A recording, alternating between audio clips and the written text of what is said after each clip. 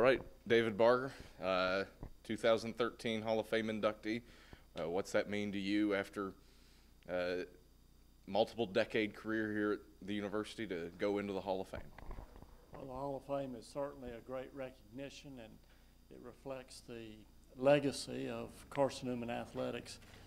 But me personally, it pales in comparison to the excitement that I've seen in my family's eyes. And once the announcement was made, without family and the support and the love and encouragement of the family, none of this would be possible. And so as family is important to us in our Christian lifestyle, the Carson-Newman family is important too. And to be included in the Carson-Newman family of those who have paved the way to set the great Carson-Newman tradition in athletics, certainly a special day for us.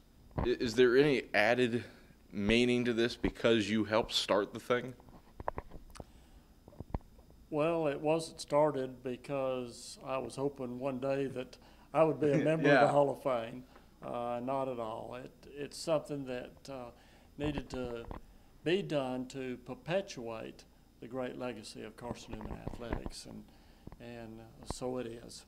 Is there a memory that sticks out to you from all your years here? My greatest Hall of Fame memory would have to be 2 or 3 years after the Hall was organized. Once candidates are elected to the Hall of Fame, then members of the executive committee, or at that time as AD, I would go and notify the inductees.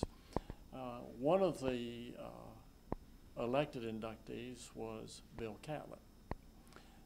He ran the hardware store in downtown Jefferson City.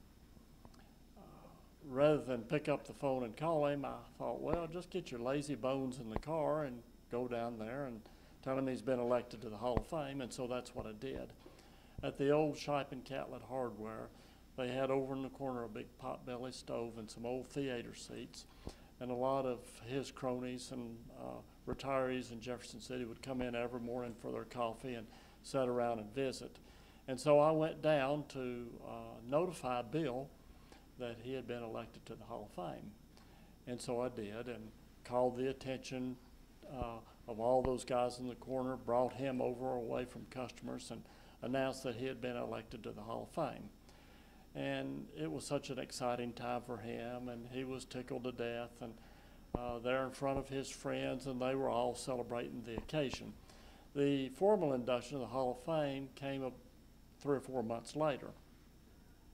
From the time I visited with Bill and to the time of the induction, we lost Bill tragically to a heart attack. And so his wife, Lady Kate, accepted on his behalf. And I've often thought that really that was Bill's day in the sunshine. That was his induction. That was his time to celebrate in front of his friends, his election to the Hall of Fame. And that's what that's a special memory, and it's special to me today because I got to celebrate the occasion in front of my family and my friends.